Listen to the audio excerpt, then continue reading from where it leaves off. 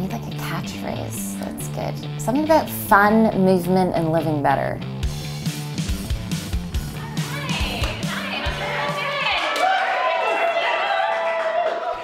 My name's Charlene, and my passion is getting people to move.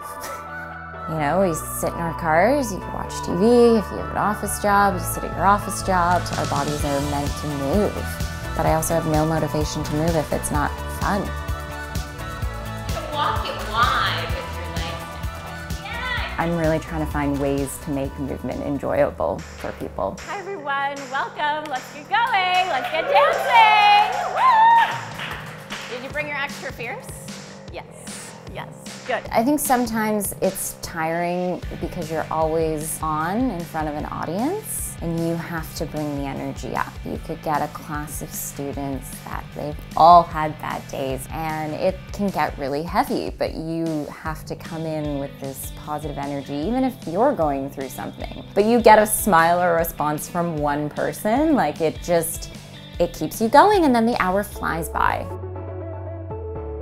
I was born with scoliosis. When I got really heavily into my performance career, I wasn't looking after it properly. I was performing in Japan, and it basically walked this way and like this. So I looked kind of like this. Couldn't turn my head either way. And there was a Pilates studio down the street from my house. I went and signed up for a private session, and I had never felt such relief. I went back the following week and said I was signing up for the teacher training program. I just thought this is the coolest job ever if I can make people feel the way that I just did.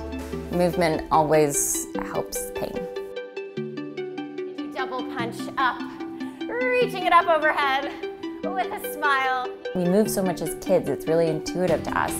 And then we lose that and we get afraid to do that, and you should never stop doing the things you love. You can see their moods lift, you can see them walk better at the end of a session. So I love giving people the tools to help them better themselves. People moving together brings people together. Yes.